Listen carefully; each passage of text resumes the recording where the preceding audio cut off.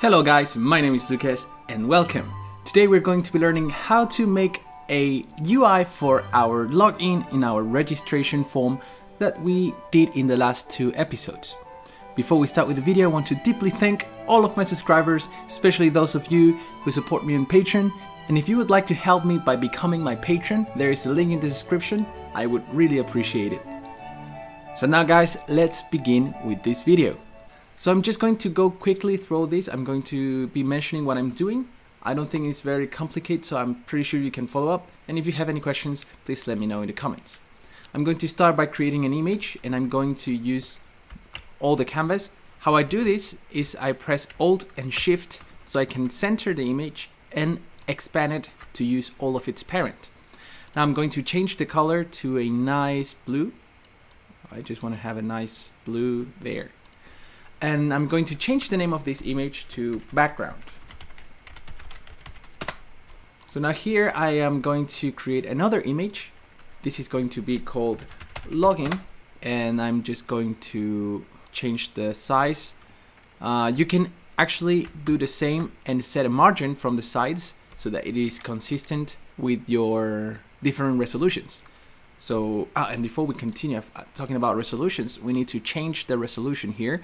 The UI scale mode, we need to change it to scale with screen size. And we can set a reference resolution of something like 1080 so that it matches a HD display. And now we set a margin. So something like 250, or maybe a little bit more. 300, no, that's position Z, sorry. 300 like that. And in the top, I want maybe something like 120. That's too much, maybe just 80, and in the bottom 80. So we set the margins here, so even if I change the screen size, this is going to keep a consistent margin with the screen.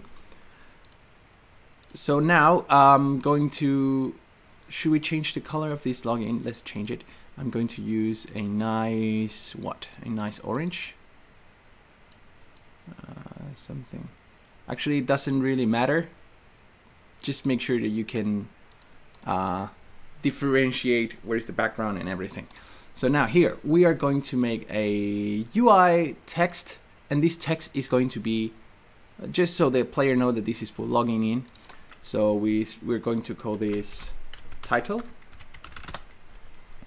Again, we can use the rect transform tool here and press Alt, Shift, and place it on top and center it on the top of the parent, which is the login image. We're going to change the text to login.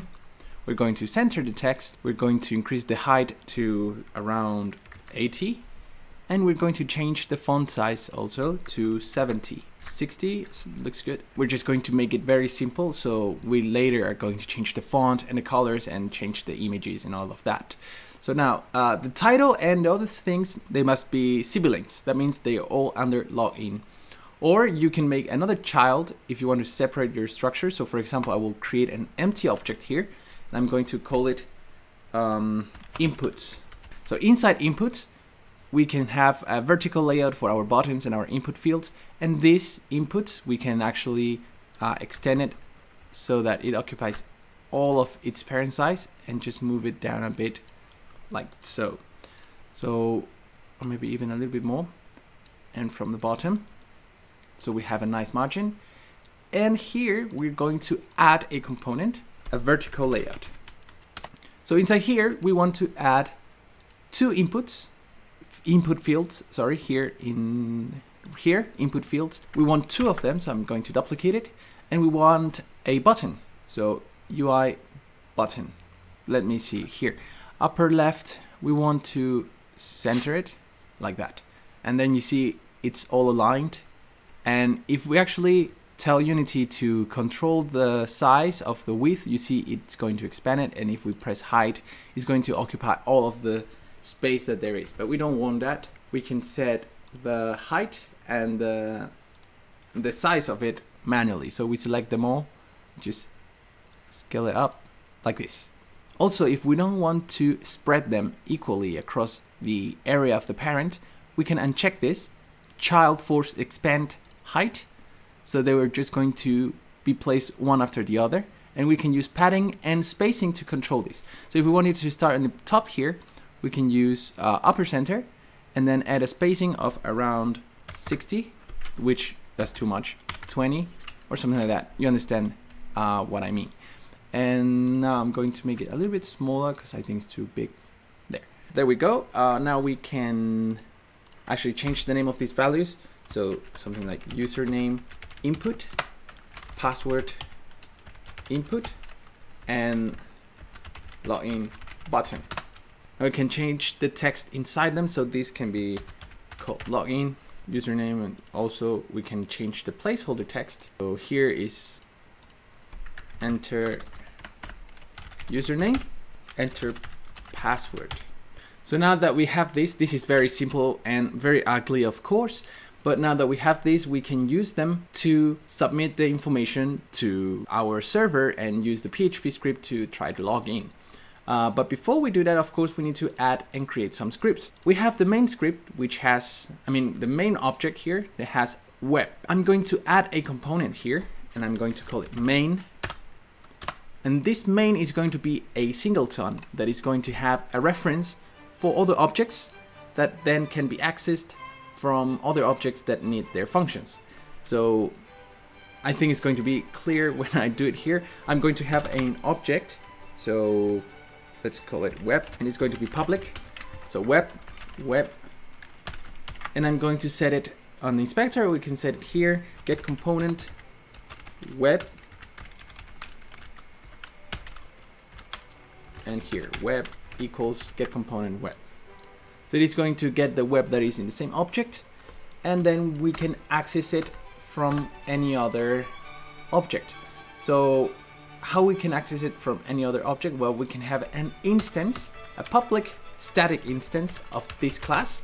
So public static main, and let's call it instance. So now, because this is going to be a static variable, we can access it anytime from anywhere, and that means we don't need an instance of this object, and we're just going to set it here. So instance equals this. So you will see what I mean in a second. We need this main script like this, and now in our login object we can have a script called login, and this login script can actually access the main class without having an instance. So for example, I want to access the web class, right? And I know the web class is contained within the main because main is our singleton. So I'm going to type main.instance.web, and I can do something like login or whatever I need to do with the web. Right now I can't because it is private, but I can make all these functions public, and I should be able to access them from the login class here. So login, there you go. So we can do something like that. So what I'm going to do here is going to have reference to my objects within the login object. So that is my username input, my password input, and my login button. So I'm going to set them here, and we're just going to set them in the inspector. You can set them through the script if you want. Public, we need to have the input field class. We don't have it there, so just type here using Unity engine.ui, and that will allow you to have your input field class here. So public input field, username input,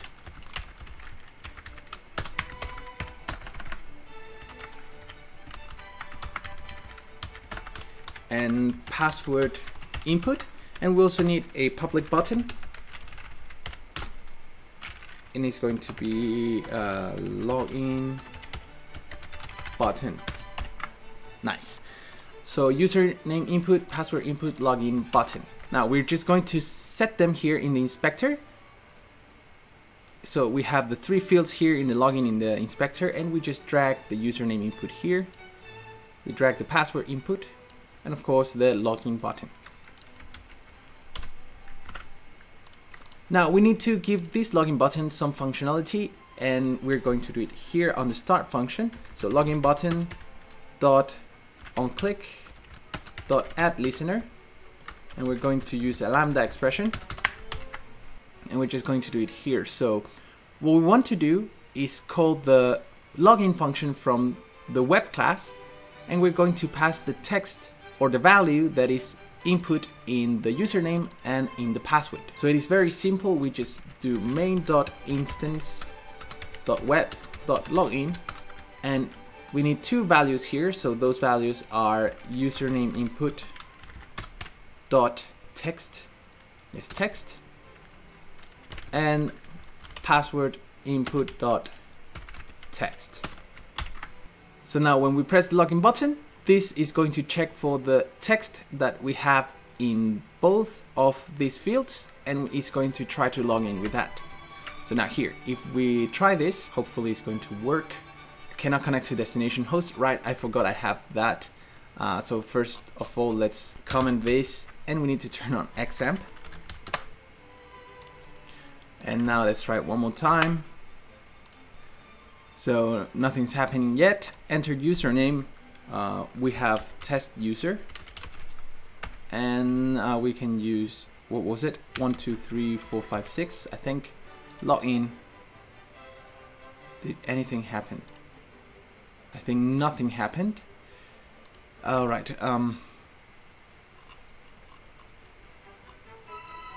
Login, username, password. So let's try to debug something here. Oh, okay, I know what happened. We just called this as a function, silly me. Probably while you were watching this video, you were thinking, no, you have to start a coroutine first. Don't do it like that. And I just did it. That's a newbie mistake. So, of course, it's an enumerator. We have to start the coroutine or nothing is going to happen. So now we play this again. And we just type test user. And 1, 2, 3, 4, 5, 6. Login. Login success. Nice. And now let's change this to something like 3. Login. Oh, right, because we created a test user 3 on the last episode. Login. Username does not exist. And if we do 3 again and change this password, wrong credentials. Now we can hide this password, and that's very simple. We just need to do here password input, input type, here content type, standard, autocorrected, integer, password. There you go. So now when we type our password, it's going to show stars instead. Username does not exist, of course. Yeah. So that's a success. We actually logged in from the interface here. We need to add more functions. We're going to add a remember the credentials function. Also, we need to tab or enter to go from one field to the other. So for example, if I press ASD and I press enter, I want it to go directly to here so I can type my password and then enter one more time, and that should submit my login. I want to do that too. Or if I use tab, so I do this and tab should take me to this field. So we're going to do this and the registration form on the next video. I think with this basic concept you can actually apply it to the registration form. In the registration form we're also going to compare two passwords so that they are the same, and we're going to end this video here. So thank you so much guys for watching. I hope you learned something. I hope you enjoy it. Tell me in the comments if there is any specific UI from the asset store that you would like me to use so we can use them on the next episode. So I was looking at this one, the first one, it looks really nice. So maybe we're going to be using this one on future episodes. Thank you again guys for watching. I will see you all on the next one. Oh, and remember to like this video, subscribe and share with your friends. That really helps a lot. Goodbye.